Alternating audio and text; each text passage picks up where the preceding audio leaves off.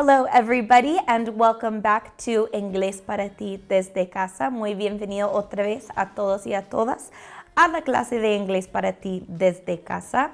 This week we are going to talk about meeting people. Esta semana nosotros vamos a hablar de un tema que se llama meeting people, que significa conociendo a gente. Antes que comenzamos con este tema, vamos a hablar un poco de una encuesta que realicé sobre el nivel de inglés de los de ustedes que están viendo esas cápsulas, que están participando con nosotros. Entonces tenemos 3 preguntas que vamos a ver, los resultados, y después voy a hablar de qué significa eso de aquí en adelante. Primera pregunta dice, ¿cómo describirías tu propio nivel de inglés? 83% decían que su nivel de inglés era básica. Entonces nosotros vamos a enfocar en la básica, por supuesto, de aquí en adelante.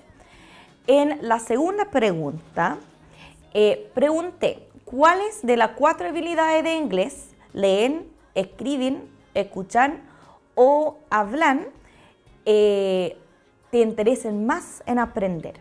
Y todos eligieron hablar para lo más importante, ¿ya? Y la tercera pregunta era ¿cuáles temas en inglés te encuentran lo más útil o te gustaría estudiar a través de esas cápsulas? Los temas que salieron lo más importante eran turismo, servicio al cliente y comercio. ¿Qué significa todos esos resultados? En la próxima página ahí vamos a ver, súper. Nuestro Future Focus, lo que vamos a enfocar en el futuro de aquí en adelante, vamos a enfocar mucho en Speaking Practice, que es practicar hablar, y en los Tourism, Business and Client Service Context. Entonces los contextos principales vamos a enfocar en turismo, negocios y servicio al cliente. Además, nosotros vamos a enfocar en being comfortable speaking with foreigners, en sentirse cómodo en hablar con extranjeros. Ahora vamos a ver los objetivos de la clase de hoy.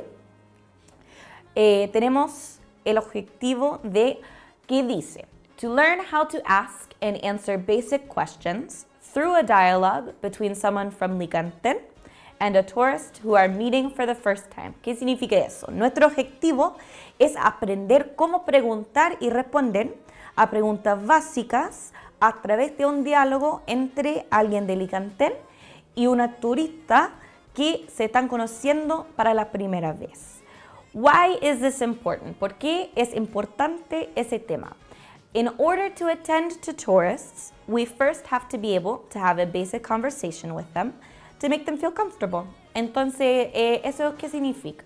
Para atender a turistas o simplemente para conocer a las turistas que vienen a Liganten, primero tenemos que poder tener una conversación básica como de sentido de día a día para que ellos se sientan cómodos. Ahora vamos a ver un pequeño diálogo que está en un video para darle un ejemplo cómo sería uno de esos diálogos.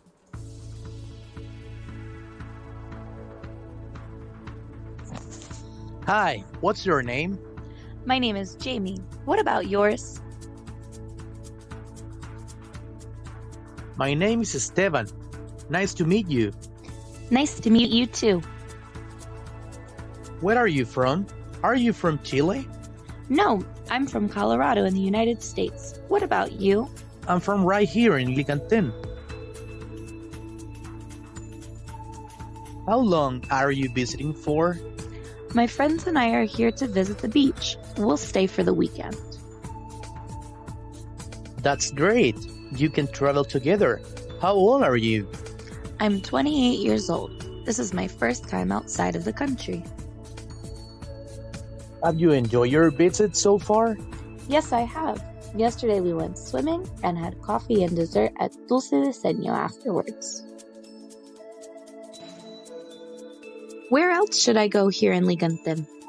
You should definitely see the Pasarela suspended bridge and have a typical drink, mote con huesillos. That sounds great. So nice to meet you. Thank you. You're welcome. Have a great visit.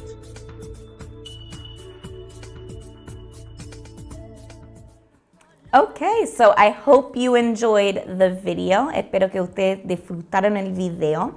Ahora vamos a seguir con el PowerPoint, en que vamos a ver en detalle qué es lo que significa cada parte de ese diálogo.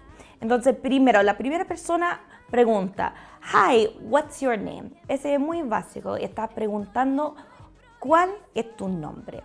Después tienen la conversa, my name is, y la persona dijo, my name is Jamie, mi nombre es Jamie. How about yours? ¿Y cuál es tu nombre? Después decían, my name is Esteban en ese caso, nice to meet you, que significa un gusto conocerte. Y la otra persona dijo, nice to meet you too, también es un gusto. Después seguimos con otra pregunta. Where are you from? Esas son las preguntas claves que quiero que ustedes se enfoquen para esa cápsula. Esa parte que está en negro y subrayado. Where are you from? ¿De dónde eres? Y después pregunta, are you from Chile? Viene de Chile. Y ella dice, no, yo estoy de Colorado, en los Estados Unidos. How about you? ¿Y tú? Y él dice, yo estoy de aquí, en Licantén. Sigue con la próxima pregunta. How long are you visiting for? Entonces estamos en un contexto que alguien está visitando, ¿cierto? Entonces pregunta, ¿por cuánto tiempo estás visitando Licantén, en ese caso? Y ella dice, my friends and I are here to visit the beach. Mis amigos y yo estamos aquí para visitar la playa y vamos a quedar por el fin de semana. Después sigue con otra pregunta. How old are you? Esa pregunta significa ¿cuántos años tienes? Ojo aquí, en inglés nosotros no decimos yo tengo 28 años. Decimos I am, que está escrito allá en la parte que dice B, I'm 28 years old. Esa es la respuesta. Y ella dice, esa es mi primera vez afuera del país. Después siguen, have you enjoyed your visit so far? ¿Te has disfrutado tu visita hasta ese punto? Y ella dice, por supuesto, ayer fuimos a nadar y tomamos once, tomamos un cafecito y un postre a dulce de seño después. Después ella pregunta, where else should I go here in Licantén? ¿A dónde más debería visitar aquí en Licantén? Él, como sugerencia, dice que debería ir a la pasarela y tomar un mote con huesillos. Entonces, para revisar, vamos a continuar. Son esas 6 preguntas que son claves en una conversación básica. Voy a decirlo bien lento en inglés para que puedan practicar con la pronunciación. La primera es, what's your name? ¿Cuál es tu nombre? Where are you from? ¿De dónde eres? How long are you visiting for? ¿Por cuánto tiempo estás visitando? How old are you? ¿Cuántos años tienes? Have you enjoyed your visit so far? Hasta este punto, ¿te has disfrutado su visita? Y where should I go? ¿Dónde debería ir? ¿Cómo pueden practicar eso en su casa? Yo dejé en la plataforma de Google Classroom un link que tiene una actividad que ustedes pueden practicar en la casa. También se lo pueden encontrar en el PowerPoint, lo vamos a mostrar aquí. La página tiene unas tarjetitas que aparecen las preguntas. What's your name? Entonces mi sugerencia es como actividad en la casa.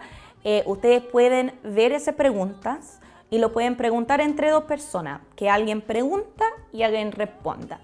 Si por alguna razón no te acuerdas qué significa la pregunta, pueden apretar la tarjeta y tiene la traducción al otro lado. Después hay una flechita abajo que pueden seguir exactamente con el resto, de las preguntas. Entonces, eso sería todo para esta semana. Muchas gracias a todos ustedes y nosotros nos vemos en una semana más. Thank you very much.